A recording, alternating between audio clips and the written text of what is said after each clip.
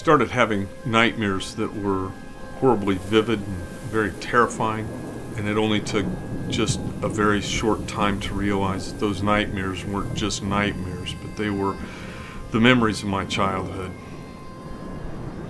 You wake up and you're in tears and you're sweating, and it's like, I remember that day, and I can take you to that room, and I can tell you what she said, and I can tell you that it lasted this long. It was real.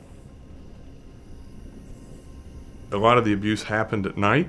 Grandma would crawl into bed with you and start to whisper in your ear, and all of a sudden, you would feel her hand going down your back, and I was fondled. I was sodomized multiple times. I was smacked. I was whipped with a belt. She took a big wooden spoon and broke it over the top of my head. The wake of destruction, I would say, was very wide and very deep.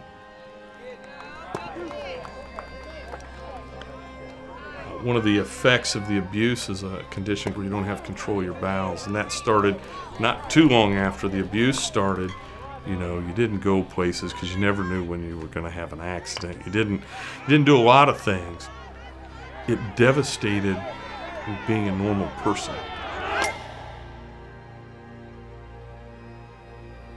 I played baseball till I was probably 10, maybe 11.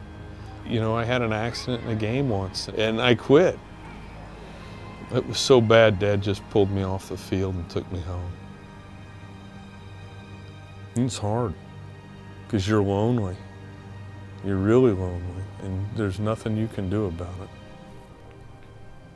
You're by yourself. There was nobody coming to rescue me, and you go to church and you hear, he's there to save you, he's there to heal the brokenhearted, he is your rescuer. It's all I had. It talks about Jesus being with the little children. And you see in your kid's Bible the little picture, and he's got all the kids around him. I wanted to be one of those kids. I wanted to be the one that was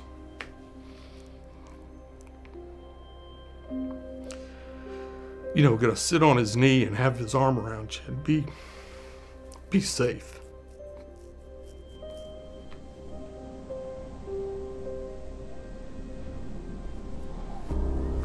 As I got older, I kept believing all the lies the enemy was telling me. Well, you're damaged, you're no good. Nobody's going to want to be around anybody like you. It was devastating. You just want the pain to stop, and I was going to take a gun out of one of the guns I bird hunted with. Come out here and be done.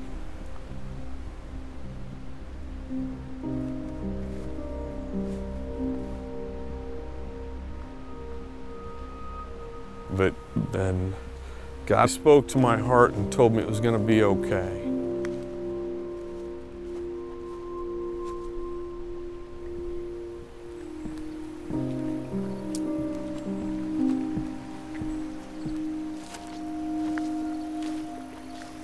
We had a creek behind our house that was maybe a mile away, and we'd go down there and fish, and I went a lot by myself, and I could talk to God there, and I could talk out loud. There's nobody there but me. I could be honest with God, just like David was in the Psalms when he cried out and said, this is bad. My enemy's about to get me. I felt like that, and it was just a conversation I could have, and to see the beauty he's created and just be away from everything so that noise in your head goes away, and you can just be still and just be calmed by God in that moment when there's nothing else around.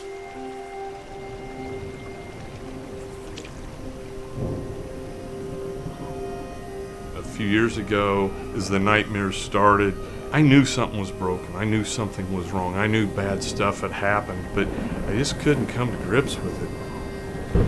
And as the nightmares increased, I couldn't not deal with it.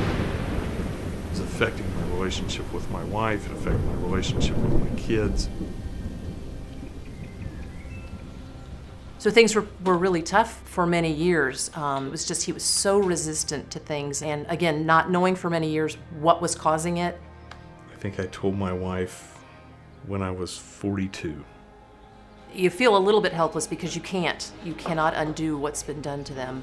But I knew we could, I don't know, necessarily want to say fight it, but we could work through it together.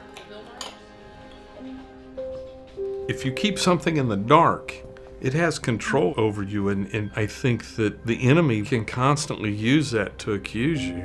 And I had to just get to the point I laid it down and just said, you know what? I can't do this anymore. And then God started really working on my heart, and I started going to counseling and really trying to dig out all the mess. And you know, it was a slow process, but it built on itself until you were taking, instead of a little step, you were taking big jumps.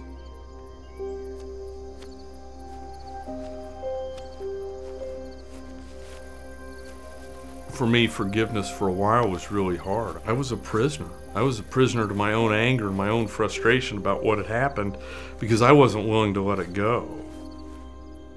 I had to pray and just ask God to take it from me.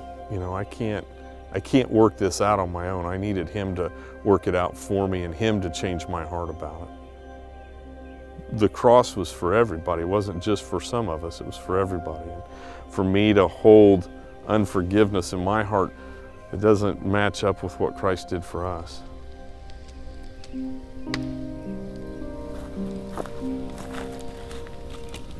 We are having a gathering of some of my close friends, my brother, so that we can eat, fellowship, sit around a campfire, talk, and so that I can share my testimony with them.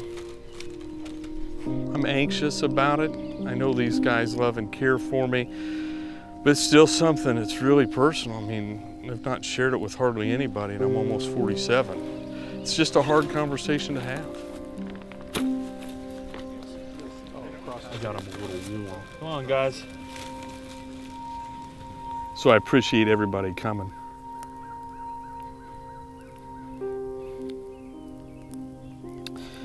So, this is harder than I thought. So, when I was about 5, my paternal grandmother started to physically and sexually abuse me, which she did for about 7 or 8 years. The abuse, some of it was really violent, some of it was just really degrading. I probably hid it fairly well from a lot of people for a long time, and it made it hard to build friendships. You know, I'm sitting here with guys that love me. When I was a teenager, I didn't think that would be possible. Let's get around this dude. Yeah, absolutely. Seriously.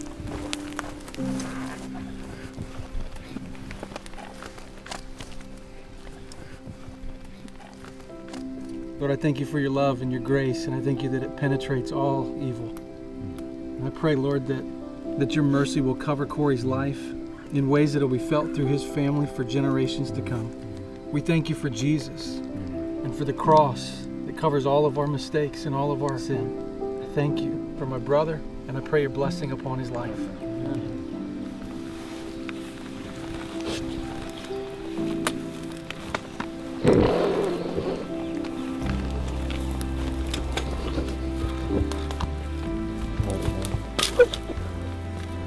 I have seen our lives lifted up out of the pit. He lifted us up out of the muck and the mire and brought us to a beautiful place. He's now free. God does come to heal, and He comes to mend the brokenhearted. And probably 6 months ago, it all started to click. I really discovered my worth in Christ. It's like, not only do I get to go to heaven, I get to sit at the table at His right-hand side. I've never felt that before. I didn't feel like I was worthy enough to go sit with Him. It's I don't know how to explain it. It's grace.